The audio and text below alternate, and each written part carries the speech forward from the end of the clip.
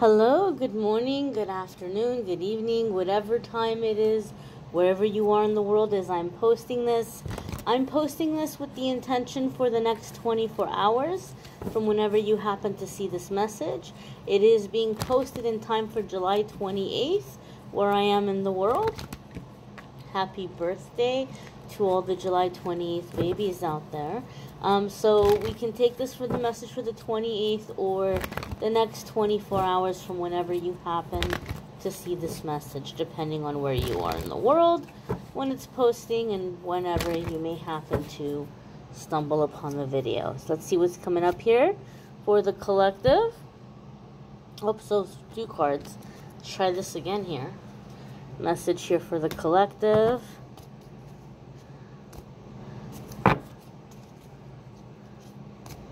Alright, there we are. And so the card that we have, is the Two of Cups. So, those of you who watch my channel, you know that once a month I do love readings, and then the weekly forecast and the dailies, I try to apply the cards outside of love and romance, because there's so many readers out there that do love and romance readings. But Two of Cups is oftentimes seen as a love and romance card. We're going to talk about that, and then I'll talk about what it can mean if we're not focused on love and romance. But traditionally, Two of Cups is seen as like a true love card, a soulmate card. And typically for me in my readings, Two of Cups is when giver meets giver, right? Unfortunately, when we're the kind of people that have a big heart and we give a lot, we attract people who like to take. And they take and take and take and take and take until there's nothing left to get. And once there's nothing left to get, what do? They just kind of toss us aside and go on to the next one. But when we have the Two of Cups, the person you're dealing with has also been through that. They know what that's like. And because they've had the same experiences you've had. And so the giver meets giver. This is the kind of relationship that can go on forever. Because each person is like, what can I do for my person today? How can I be there for them today? How can I make them happy today? Each person is giving and putting the other first. And so these are the kinds of relationships that can really thrive and go on forever. There's a sense of true love, soulmate love, emotional intimacy, connection, playfulness, harmony with this Two of Cups, right? It's oftentimes seen as that, like a true love card. Now, I know a lot of people who watch my channel, you guys watch me because I don't only focus on love. And a lot of you are like, nope, not interested, not going to happen, I don't want love at all.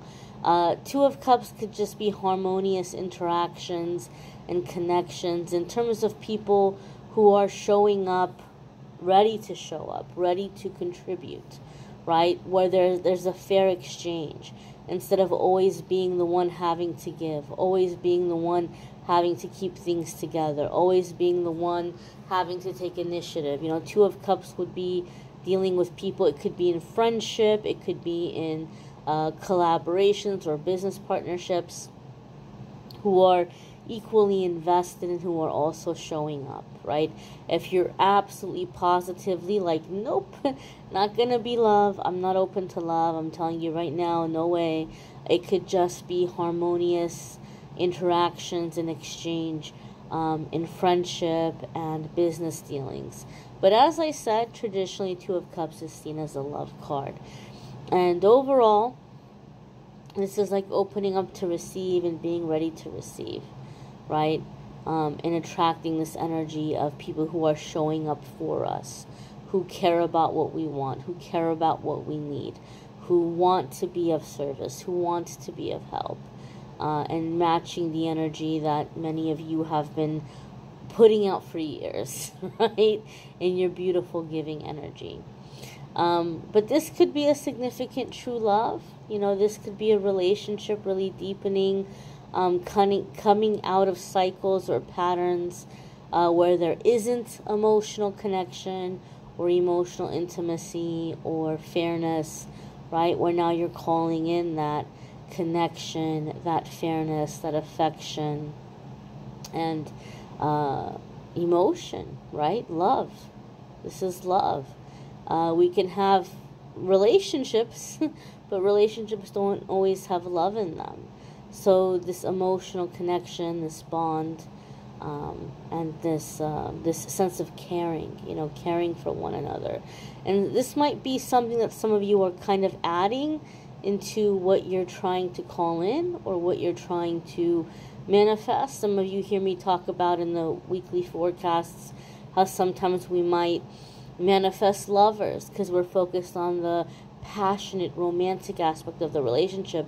And I say we got to add ingredients, right, that make it a more whole or more complete relationship.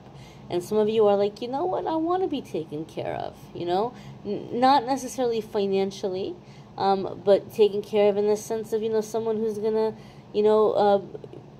bring you a blanket when you're cold and, take care of you when you're sick and, check up on you and cuddle with you and comfort you and, play with you, and vice versa. So some of you may be adding that extra little ingredient here or opening up to receive that kind of aspect of the relationship as well, the emotional bond and caring for one another. All right, my darlings, another positive, exciting message. If you haven't checked out the weekly forecasts already, there's a link in the description of the video that will take you to the weekly forecasts. Love readings are linked in the description of the video, and the link to the scheduling page. If you want to schedule a private reading with me, there's a link that will take you to calendly.com/amethystangelite, and you can schedule a private reading with me there. I thank you all for watching, liking, sharing, commenting, subscribing. I hope you all have a fabulous day ahead, and we'll see you all in tomorrow's message. Take care, my dears.